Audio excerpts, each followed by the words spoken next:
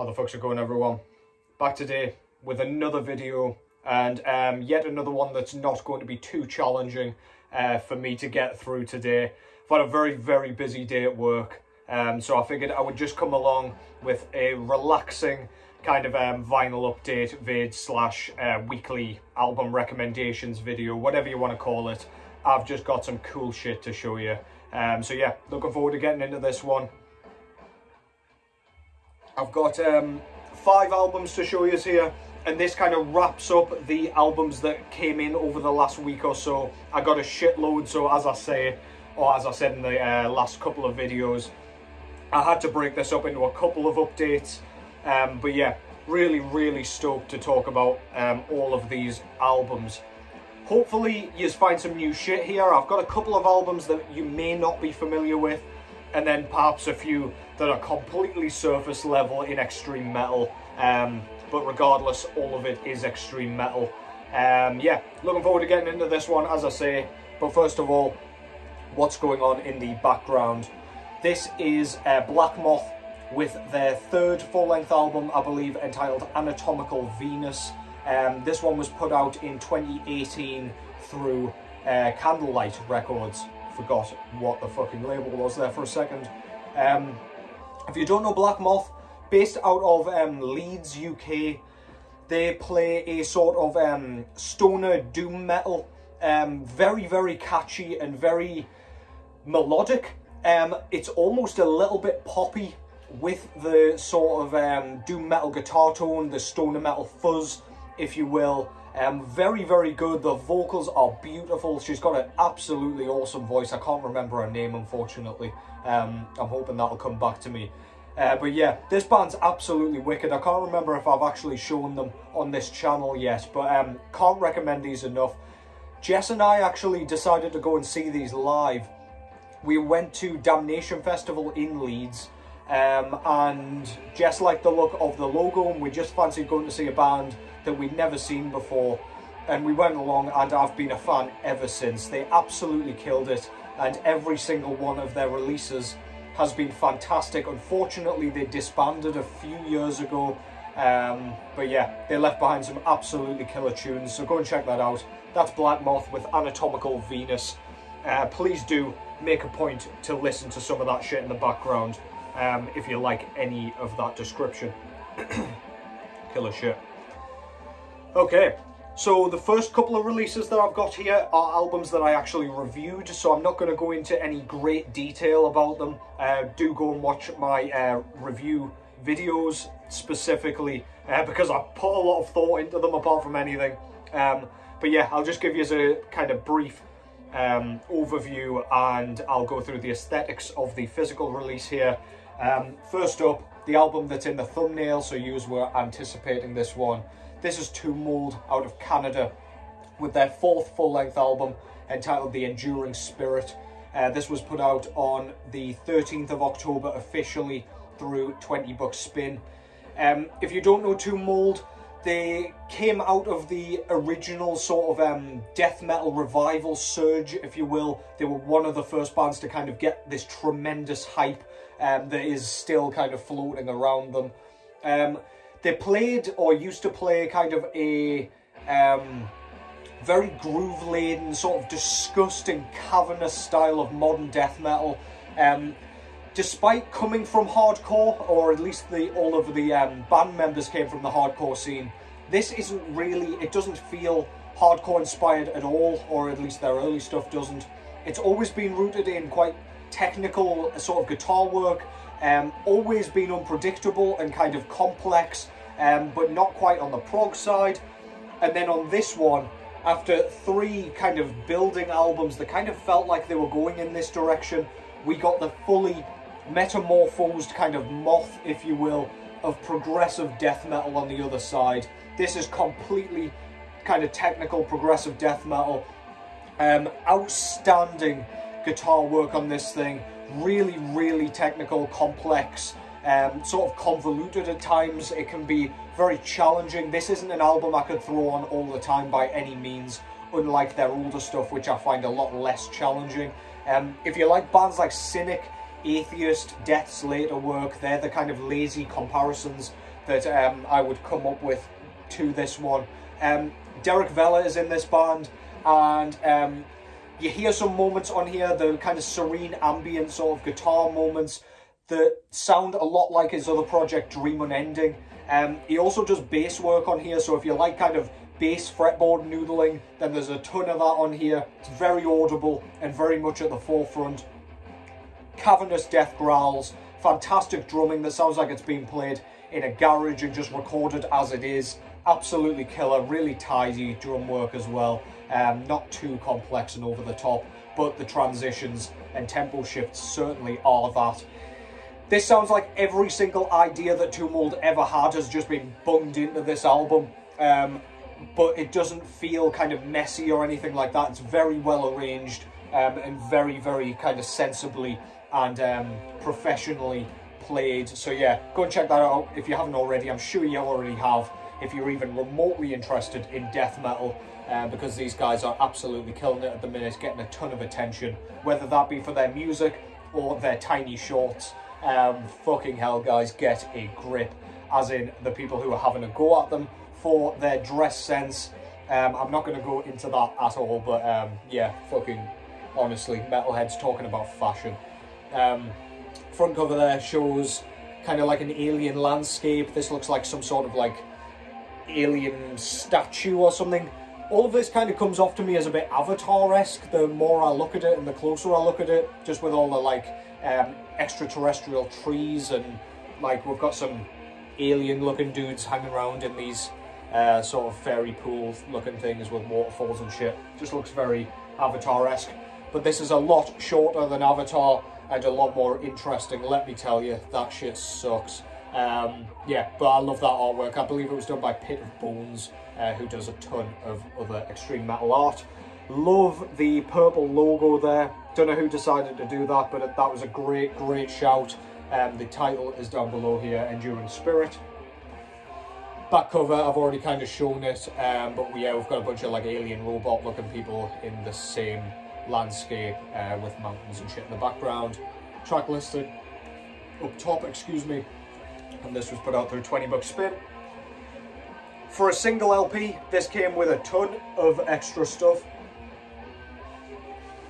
If I can actually fight my way into this without damaging anyone. Comes with this awesome insert with this guy who's having his like skin vaporized by the looks of it. It's been left only with a bit of facial muscle tissue and his skeleton. So yeah, he's having a fucking shitty day. I think I've had a bad day. Look at this guy. Back cover there, we've got the most unfashionable guys in death metal. Yeah, cool band photo with the credits and everything there.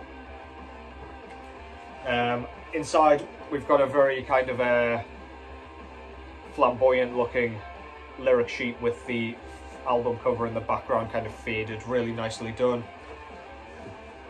What we also get is this absolutely fucking gigantic, if I can do this without tearing it, album cover kind of poster.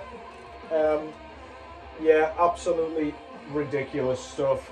Massive. Don't know what on earth I'm going to do with that. It's probably just going to sit in the record jacket, because yeah, there's just no way.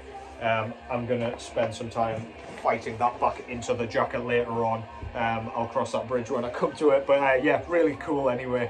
Love that stuff. I think you can buy that separately as well if you're interested in just the poster and you're not a physical collector. Because not all of you guys are nerdy like us. This came on this beautiful kind of mint green with aqua blue and sort of pink splatter. It goes absolutely perfectly with that artwork, and kind of the colour scheme and everything. Stunning stuff. Yeah, aesthetically, absolutely zero complaints with this thing. It's absolutely awesome. But compared to Tumult's other work, this is one I will not return to quite as much, just because I'm more into like straightforward death metal. Really like that kind of attention to detail with the coloured kind of inner jacket, if you will. Very cool. Yeah, as I say, I'm not really a proggy death metal guy. But this one is kind of on the cusp of my tolerance level for that kind of stuff.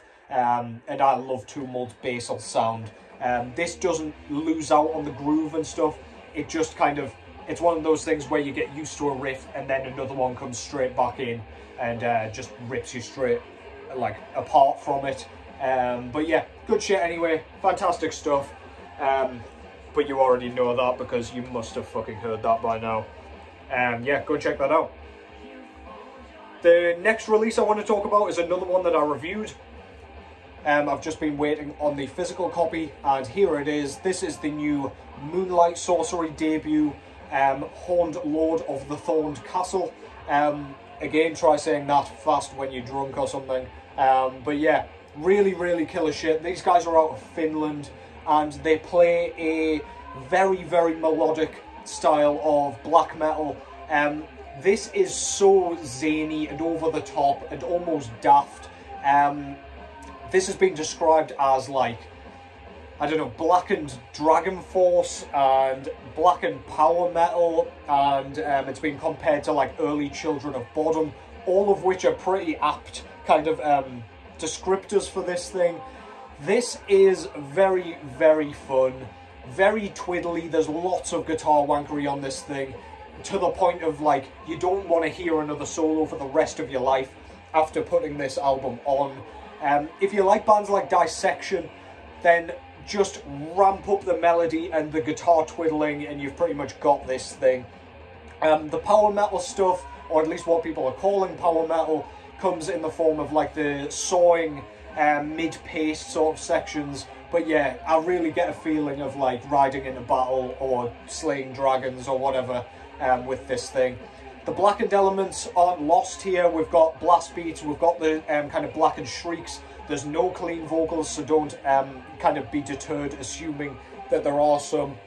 But we do have a lot of instrumental work on here. So if you get tired by like a lot of guitar wizardry, then yeah, this one's probably going to grate on your nerves a little bit. Production's a lot cleaner than on their EPs, which were a lot more frostbitten and kind of on the black metal side. But yeah, they lose no kind of efficacy here. Yeah, please go and check this out. It's absolutely killer and so much fun. Just don't take it too seriously and you'll probably have a good time with it. Yeah, anyway, front cover shows pretty much a Horned Lord in a Thorned Castle, I guess, with a guy kind of wrapped up in a vine of thorns. Here's our Horned Lord and the castle. Yeah, not much else to say about that, I'm afraid. But yeah, really like it. Very cool. One of my favourite artworks of the year. We've got like a foil stamped logo there and the title of the album, which I will not say again. Back cover there, we've got more foil stamping for the track listing. This was put out through Avant-Garde Records, or Avant-Garde Music. This is a gatefold, and it comes with this kind of like attached booklet. This is all kind of attached to the inside of the gatefold. And it's got a bunch of like band photos in kind of in a very Finnish style. Lots of like snow everywhere. We've got the lyrics and everything in here as well. Yeah, very cool. That guy there closest to the sort of spine reminds me of that Sith Lord of Knights of the Old Republic, the Star Wars game. I think that's the name of the game anyway. I cannot remember his name though. Can anybody tell me in the comments what the guy is I'm thinking of? This fella here looks like him. It might come to me in a second, but regardless, I'll stop talking shite. This comes on this stunning black and purple merge swirl, whatever the fuck you want to call it.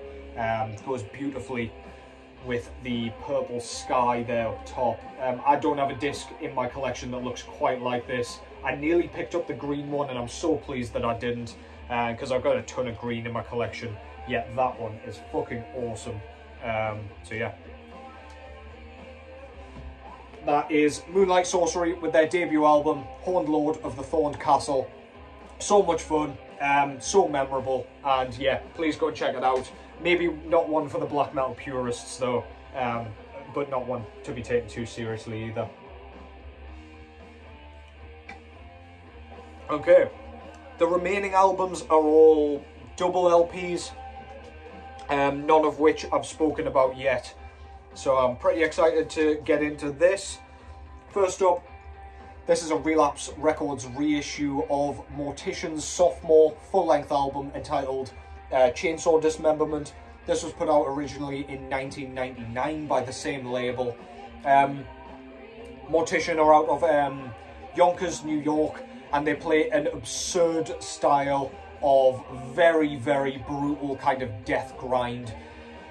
All of their albums are kind of in this vein. They don't change up their sound too much. This one sounds a lot like their debut, Hacked Up for Barbecue, in the sense that it's got a ton of kind of horror sound clips before a lot of the tracks here, giving it an overall vibe of like a snuff film to me. But it's so much fun.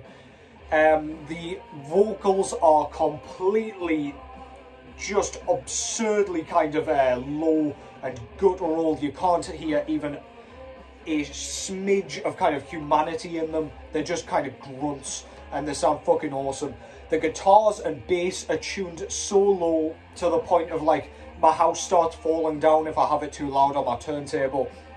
I've never heard guitars kind of tuned so low in my life. If you thought like Electric Wizard had low tuned guitars, put this on and then fucking tell me that, because my good god, this is obscene stuff. The drum machine is usually kind of off-putting when it's done in this way, because it doesn't sound human at all. It sounds like a fucking machine gun's going off or something. But I happen to like it for this. It just suits the music perfectly. And yeah, I don't know what it is about it. We've got some very chunky moments, very kind of bludgeoning. The mid-pace stuff's awesome, makes you want to scrunch your goddamn face up and start chainsawing limbs off. But yeah, I love this album. I'm probably going to pick up Hacked Up for Barbecue as well at some point, but this was the one that I kind of grew up with, and yeah, it's absolutely killer. Front cover there, one of my favourite artworks of all time, by the way, shows a kind of chainsaw murderer in his lit porch while a woman's kind of, I don't know, tied to a stump with her leg already chainsawed off. I'm assuming that was her boyfriend, I guess. He's also missing all of his limbs. So yeah, really nice stuff. Love their logo as well. Yeah, that artwork's just awesome, man. It's so eerie, just the way he's kind of admiring his work there. But yeah, anyway, I'll stop raving about that. Back cover there, we've got a bloody chainsaw blade with the track listing there. Each track's like a minute of actual music each, pretty much. Hence the number of tracks here, but yeah, killer stuff. This is a gatefold. We've got all the lyrics and everything in the center here with the band photos and credits. And this came on this very neat kind of blue, what do I call it? Is it going to tell me? Royal blue with splatter, and the splatter is kind of like dark red splatter. It shows up black on the camera, but yeah, trust me when I say that's kind of dark red. Again, perfect combination with the artwork. Yeah, love that album, man. It's so daft. And I've listened to this for so many years and been waiting for a repress. So I snagged this ASAP, and I'll just start picking up their other stuff as and when I kind of fancy it. A bit like Dismember's catalogue. I got the essentials, and now I'll just work my way through. This is an absolute must if you like the kind of if you like death metal or death grind or brutal death metal in any facet. That's an absolute must. That's Mortician with Chainsaw Dismemberment. Next up is an album that I did reference a couple of videos ago, because I actually got a record by accident instead of this one, but I got the distro to send me this one out as well. This is Trhä out of the USA with their 5th full-length album entitled Vat Gëlénva. This was put out through Ixiol Productions.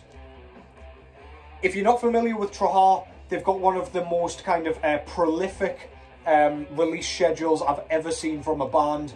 This guy's releasing like, I don't know, He's releasing about 4 albums a year, plus EPs, plus split releases. Absolutely ridiculous. Our guy's called Damien something or other, and this is a one-man project out of Texas. This is very kind of raw, atmospheric black metal, very trebly and piercing. The vocals, as I said in the other video, he reminds me a bit of like a tortured child or something, or a child that's been possessed by something. It's very kind of nasally and like really, really uncomfortable and unnerving sounding. There's some really beautiful kind of ambient passages on this one, but compared to the other one that I showed in the other video, their 6th album, I can't remember how to pronounce that fucking stupid thing. This one's a lot more rooted in black metal, so if the ambience put you off about the other release, this one will probably be more up your alley. Again, very emotive, very kind of pretty at times, but yeah, this one's rooted in savagery and evil. Absolutely love that stuff. Go and check it out. Front cover there is showing our guy with like fairy lights again, very similar to the other cover, so I can see why the distro sent out the other one, sorry, instead of this one. As I said in the other vid, we've got the kind of vertical descending layout for the logo and the album title. Goddamn, think of your words. Yeah, really love that layout. That cover's so evil looking and just, that's so dope, man. Back cover there, we've got, again, like a lantern with some more fairy lights. We've got the track listing up there. This, again, is in that made-up language that I referenced. So, yeah, absolutely zero hope of reading along with these absolute squiggles. I believe that's written downwards, which is even more confusing. So it's written a bit like Mandarin Chinese or whatever, where they write vertically. So yeah, that's even more difficult if you're English like me. Yeah, not much else to say about that. I do wish I knew what he was writing about, but yeah, absolutely no chance. And this one came on standard black vinyl, which of course goes very nicely with the black and orange cover. Very Halloween-y again. Cool shit. Yeah, go and check that out. Vat Gëlénva by Trhä. Check out any of his work, to be honest. Everything I've heard so far and everything I've indeed bought has been absolutely exquisite. So yeah, go and check that out. And finally is an album that, honestly, I didn't think was ever going to come out on vinyl. And I mean, it only came out this year, so I haven't been waiting that long. I should probably stop with my kind of first world problems. But yeah, when it came up on the site, I was thinking, why is it so overpriced? I paid through the nose for this goddamn thing, but I was not passing it up either. The album I'm talking about is the brand new full-length album. I believe this is their sophomore full-length album by Ebony Pendant, entitled Ebony Pendant. This is the self-titled. This is black metal, pretty standard black metal, very second wave black metal, kind of worshipping or inspired at least. I believe this is out of the USA, if I haven't made that up completely. This is very riffy. It takes inspiration from like the Swedish scene, the Finnish scene, the Norwegian scene, and kind of packages it all up into one absolutely amazing, amazing album. This is a double LP and it's nearly an hour long, so it's a very extensive album considering it's very straightforward in its kind of execution. I believe this is a one-man band as well. I probably should say that as well. But yeah, if you like black metal riffs, if you just like straightforward black metal but very, very kind of purposefully written and performed, then this is an absolute must. It's just so good. We've got piano sections, we've got plenty of like intervals just to break up the chaos. We've got blast beats, we've got shrieks, and they're kind of croaky, almost a little bit in this kind of vein of Abath, at least on his early work. Yeah, absolutely love this thing, man. I'll go into the aesthetics of this package because this is such a good quality kind of jacket and everything. I can see why it's more expensive. The spine's massive, and it's a gatefold front cover. Shows our guy holding up a pendant with his spikes on. Really goofy cover, but that's just awesome, man. Absolutely love that. Logo's absolutely killer, and that is indeed the name of the album too. We've got 4 whole sides of music here. They're the track, that's the track listing, sorry. And we've got a little bit of like info and the credits there. And this was put out through ASRAR? ASRAR? Not really sure. I've never actually heard of that label. But yeah, anyway, cool shit. As I say, this is a gatefold, and inside it's just a bunch of candles by the looks of it, with a goblet as well. I assume there's blood in there. Oh, there's 2 goblets, 2 lots of blood. Yeah, very glossy, so I do apologise if this looks dog shit on the camera. We also, a lot like the Tomb Mold album, get a poster of the album cover. Love that stuff, and it is not like quite as oversized as the Tomb Mold one, so no worries if I do want to put it up somewhere. I'm sure I will have space. It also comes with this absolutely gigantic booklet with all the lyrics and extra artwork and everything in there. Really, really nice. Oh, it's 2-piece, sorry. No, it's not a one-man band, I do apologise. Lucky I opened it to that page, eh? But yeah, really, really nice. I can see why this was so pricey, because it's just such good quality. I believe the record itself is 180 grams as well.